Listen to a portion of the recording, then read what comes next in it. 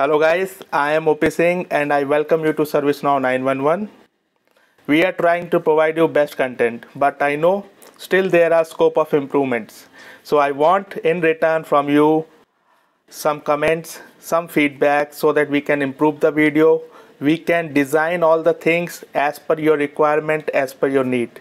So do subscribe to the channel. Continue the video. Thank you so much.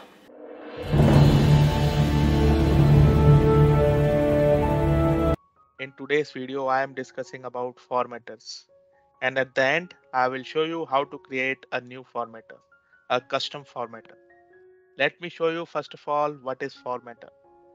So this is the incident form. Apart from fields and their names, you can see something which is decorating the incident form. It is formatting, right? Formatting so that it will look good. It will provide some information, something like that. This is one of the formatter, which is displaying the current state of this incident. And at the bottom, you see this is also one of the formatter, activity formatter. It is capturing all the updates happening to this incident form with respect to certain values. What is changed, who has changed, and at what time. You can include n number of values into that from here. Okay. So this is also one of the formatter. Let me show you one more.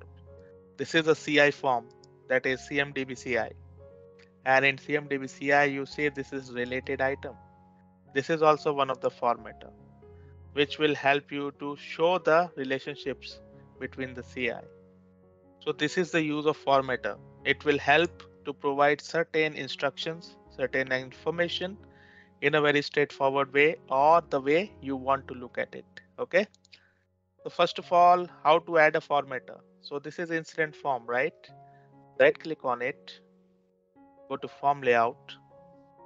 You see at the top, I have given process flow. This is the formatter. So all the formatters will be available here. You have to drag it here and then save the form. Along with this, you see in the notes, there is one more formatter, that is the activity formatter. Okay. So this is how you adjust the place of the formatter. Let's go back. You will find the formatters from here. Just write down formatters. You see under system UI, you have the formatters. So these all are the formatters. Let me open it. This is the activity one which I have shown you. So okay, this is the formatter. It is on table. You have to provide the table. So it is on global table. That means it is available for all the tables. Okay. Just above table, you have activity.xml. That is name of the formatter. It means the body of this formatter is somewhere else and it is activity.xml. So usually we will create the body or the design of the formatter in UI macros. Okay. So let me go here. Find UI macros. These all are the macros. Let me create a new one. Creating a macro needs some knowledge of HTML, some knowledge of Jelly. But don't worry, various codes are available on the wiki. You can learn from that. You can easily understand. I will create a separate video in which I will explain Jelly properly.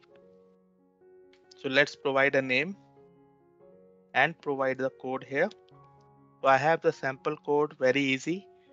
So I have this simple code where I am displaying a simple line below the priority field. So let's save this. Just copy the name of this macro.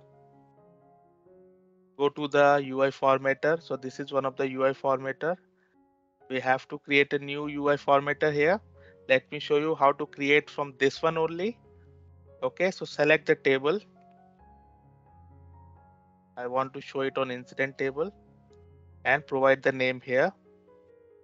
Update the name here. So now just right click and click on insert and stay. So what just happened? We have created a new record in the UI formatter only.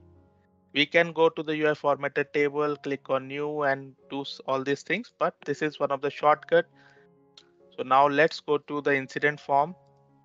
Just reload it, configure the form, click on form layout. See, I can see the new formatter UI macro here. Let me put it below the priority field. Click on save. You see my new UI formatter is working. I have displayed the line just below the priority field. You can adjust it, you can decorate it as per your need because you have all the power of HTML here. Okay. So friends, this is all about how to create a custom formatter. If you have any questions, let us know in the comment section. Subscribe to the video. See you in next video. Bye bye.